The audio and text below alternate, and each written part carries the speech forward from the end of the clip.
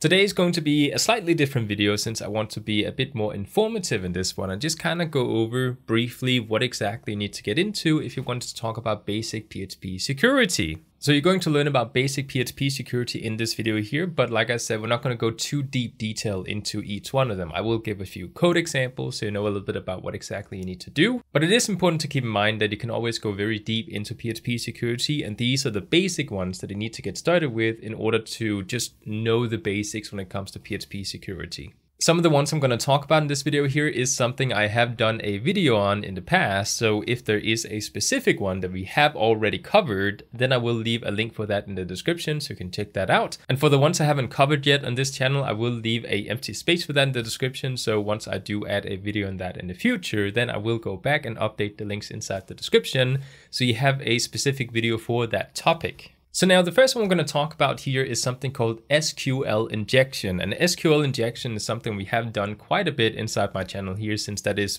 pretty much an essential thing. Well, all of these are essential, but SQL injection is a way for you to protect your database from any sort of user that might maliciously try to go inside any sort of input inside your website. So for example, a login system, you have a username and password input, and they can go inside one of those inputs and type in code.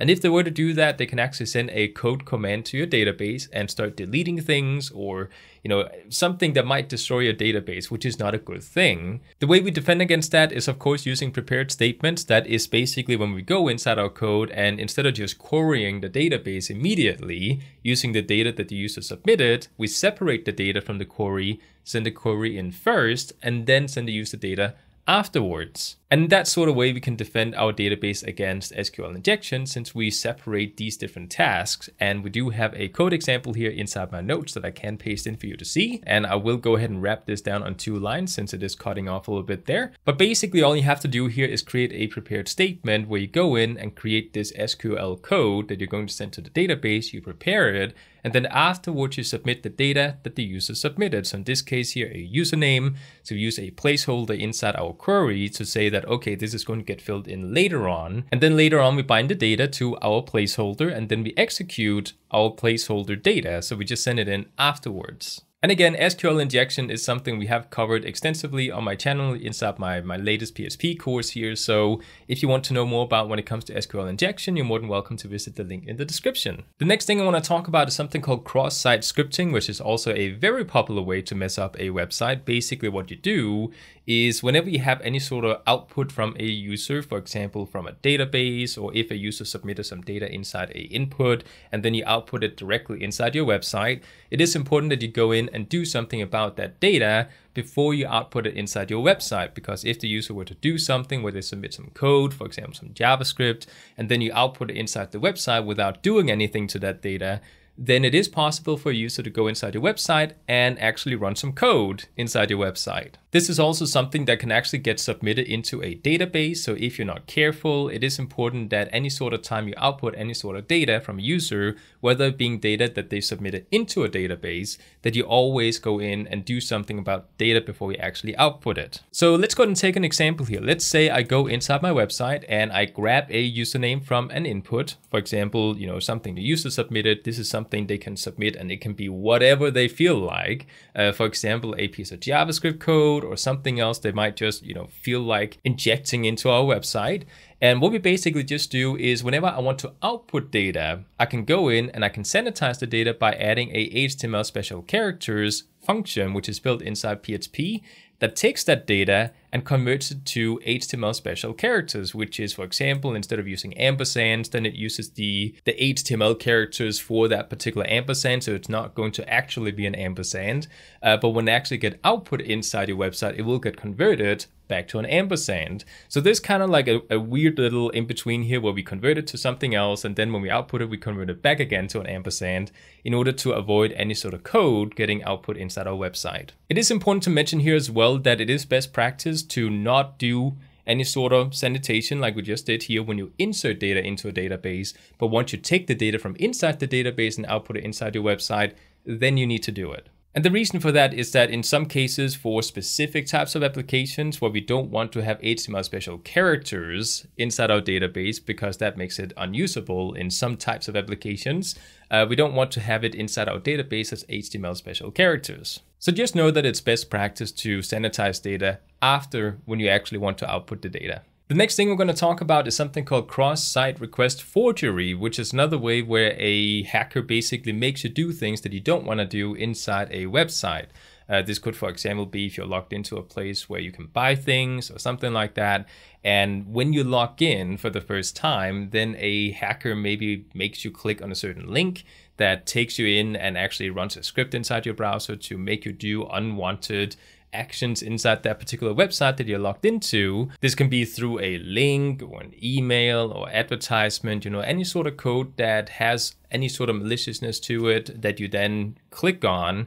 Can make you do things inside a website that you're currently logged into. So in order to avoid that, we do have a method to do so, and I do also have that inside my notes here. So a basic example of this is to go in and create something called a CSRF token, which basically makes you go inside your website, you create a random byte that you convert to hexadecimals, which is going to generate this weird string of characters that is hexadecimal characters. And then we use the data inside this session variable to compare together with any sort of request data that we might have inside the website, for example, using a form where we have a hidden input. And inside this hidden input, we could, for example, have the CSRF token. And when we send that request, we then compare the session variable to that token to verify the authenticity of that particular user who's currently using the website. The next thing we're going to talk about is security when it comes to file uploads, which we haven't covered yet inside my channel. But essentially, whenever you want to upload a file using a form, because that's something we can do, then you do want to make sure that you always check if that file is of a particular type and that it also is of a particular extension, because if a user tries to send something bad using a file into your website, then you want to make sure that it has the proper extension and file format in order for that to be properly authenticated. I don't know why I did this, because it is getting authenticated as the correct type of file that the user is actually submitting. So again, to give an example here, let's say we actually just submitted a form that has a file inside of it, and then inside the other page where we actually have to handle that file and do something with it using PHP, we can go in and create a variable called allowed type. So we basically say what kind of file type will we actually allow inside our website. So we store that inside an array, and we can just keep putting, commas and file formats that you might want to accept inside this particular website here. And then we also create one for allowed extension. So if it's going to be a JPEG, for both kinds of JPEGs, if it's going to be PNG or GIFs or whatever you might want to accept, maybe PDF files or something, then you go down and actually grab the actual file that was submitted by referring to a superglobal called files. We can go in and say you want to grab the file key and say what kind of type this particular file is. So in this case here, it is going to tell you whether or not this is going to, for example, be a image/JPEG or image/PNG or whatever. And then we can also check for the extension here. And then we basically just go down inside our if condition and say if our allowed types or allowed extension exist inside what we just grabbed here when it comes to the information about this particular file that was submitted from the form. So if that exists inside that file, then we will allow for something to happen. For example, uploading the file, so to speak. Again, we haven't really covered this specifically inside my channel, although I do think I might have a really old 7-year-old tutorial on this that actually talks a bit about this, how to upload files and do this sort of thing. But I don't have any new tutorials on this. So if you want to know more about this, then now you understand a little bit about the basics of it to sort of help you understand other tutorials a little bit better so you know exactly what you're getting into. The next thing we're going to talk about is password storage and hashing. And this is something we have also covered on this channel here. So if you want to store any sort of sensitive data, and you want to, be able to compare that data with something that is being submitted inside the website, for example, a login system. If you sign up a user and they have to, have their password stored inside a database, and then once they log into the website, you have to compare that password they used to log in with the password inside your database, then it is a very good idea that the password inside the database is not something you can actually read. So that is what we use hashing for. We basically take a piece of data, for example, a password, and then we hash it to make it unreadable. So you would have to figure out a way to try and read it, which is, you know, close to impossible. So hashing is very important, and I do again have an extensive tutorial on this, but we can just briefly talk about it here. So inside my notes, I'm just going to paste in what I have. Basically, you have a password submitted by the user that is then sent to another PHP file, which in this case is this file here. We grab the password from the user, and before we actually store it inside the database, again, using prepared statements, which we talked about in the first example in this video here, then you want to make sure you take the password and you set it equal to a new variable where you basically just go in and hash the password using either password underscore default or password underscore bcrypt. In this case, I'm using bcrypt because you can actually add a delay or what is called a cost factor to the hashing mechanism. In this case, I didn't include that inside my example, but that is something you can do. Now I might as well show it. So if we go up here and we create a array, we're going to call this one options. We're going to set this one equal to an array. So we're going to say brackets here. Then we're going to go after and say we want to add a piece of data. So in this case, it is going to be the cost. So we're going to say we have a cost and we point to a value, which is going to be somewhere between 10 and 12, because that is the normal that you might want to do. Then you take this options here and you paste it inside as the last parameter inside your function down here. And in this sort of way, we now have a cost factor to, you know, add a delay inside our website to, you know, not allow brute forcing of a certain password. So this is something that is good to have when it comes to, you know, making people not automatically just spam random passwords inside a password input with a particular username, so they can try and guess the right password at some point. So this is going to make this a lot more difficult since it is going to add a huge delay, which makes it just not worth it to try and brute force their way into the website. So this is a good idea. And this is something you can add whenever you use the password underscore bcrypt. So that is why I recommend using password underscore bcrypt and not password underscore default. And then of course, once we actually grab the actual password from the database, so this is a little bit later on, let's say now we have to log into the website. So this is for signing up inside the website. This is for logging into the website. Then you grab the password from the database, which is this one over here, which is called hash password. And then you just basically compare it to the password the user submitted when they tried to log into the website.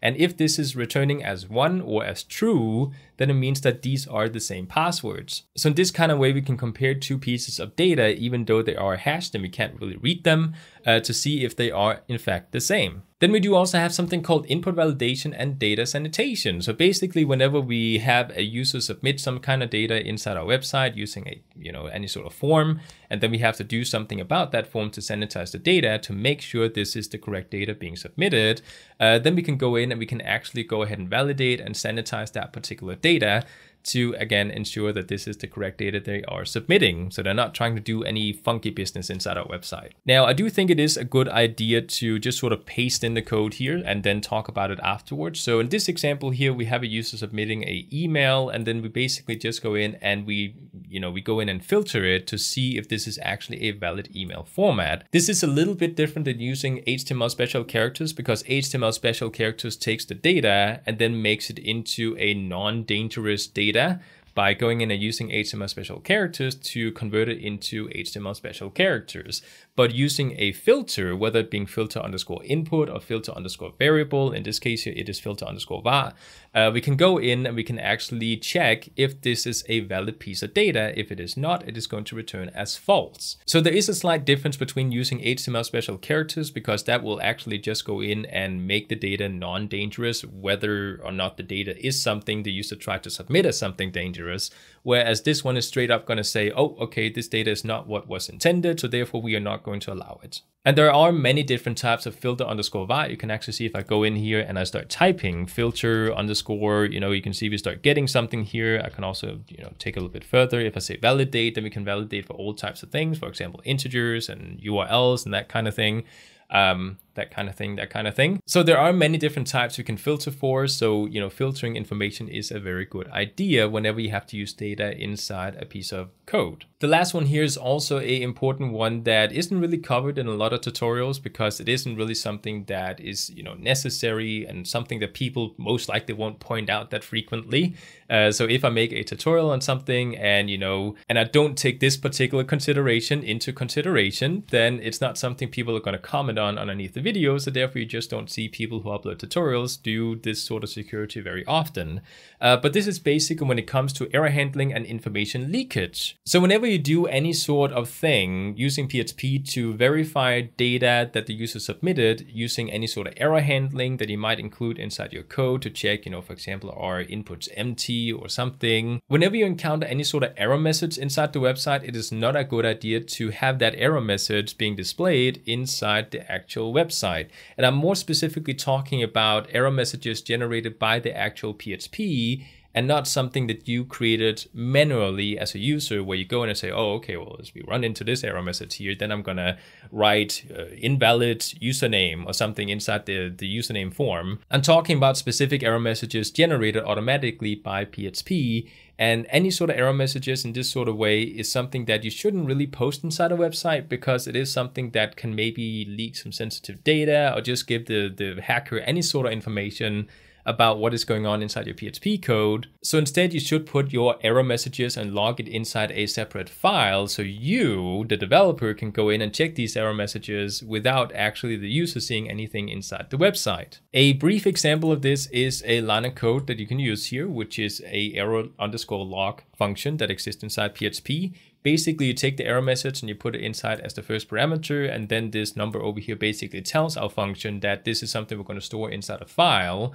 And then we basically give it the path to the file that we want to log the error in. So in this sort of way, it's going to print that error inside a particular file, so we can see it as the developer, but not the user inside the website. Again, the less the user know, the better. That's basically what the concept is here. And the last thing I just want to touch upon here is also something called session security, which is also a video I have on my channel. So whenever it comes to any sort of session security inside your website, you go inside a website, you have a user who has signed up inside your website and now they log into your website, then you're going to store some data inside a session, or not necessarily when it comes to a login system, but just when it comes to any sort of thing that your website has to remember across pages, and you store those information inside a session. So whenever it comes to session security, there are many different things to discuss. For example, not to store any sort of sensitive information inside a session, not to keep any sort of data that you don't need anymore inside a session. So always unset that data if you don't need it anymore. But also more specifically, making sure that the session ID is not a weak ID that you're using inside your session. Because when you use the session_start, which looks something like this, so we say session_start, parentheses, then this session here is a very weak and not so good session to start up inside your website. So we do have another function that we can use inside our code, which is called session_regenerate_ID, which we can set equal to true. And in this sort of way, we now take the current session ID and we make it even stronger. And this is something that is going to allow for us to go in and actually make sure that if another hacker were to actually hijack your session and have that session, available to them, then we go in and we regenerate the ID to make sure that, okay, so now the session they stole is no longer valid, because now we changed the session for this particular user who is using that session. And this is something you should be doing fairly often inside your code. You should, for example, write a script that automatically goes in and regenerates the ID every 30 minutes or something. Also, whenever you do any sort of validation, when you log in a user, for example, inside your website, you should also run this function here. So this is just a really good idea to use regenerate ID in order to make your ID even stronger and to make sure any sort of hijacks are going to become invalid. So having talked about all these different types of security measures that we have inside PHP, this is going to give you a good foundation to when it comes to protecting your application. Of course, you can go very deep into security, but this is the fundamentals that you need to know when you get into PHP for the first time. Or at least when you have learned PHP and now you want to start creating applications that you can use inside a actual website, then you need to know at least these as a basics when it comes to learning about PHP security. So with this video here, I hope you got a lot of information, and because I know a lot of people on my channel are beginners, so giving a quick informative video like this is something I like to do and might do more of in the future, instead of just sitting there writing a bunch of code showing you how to create certain applications. So this is something that I hope to incorporate a little bit more into my channel. So I hope you enjoyed, and I'll see you guys in the next video.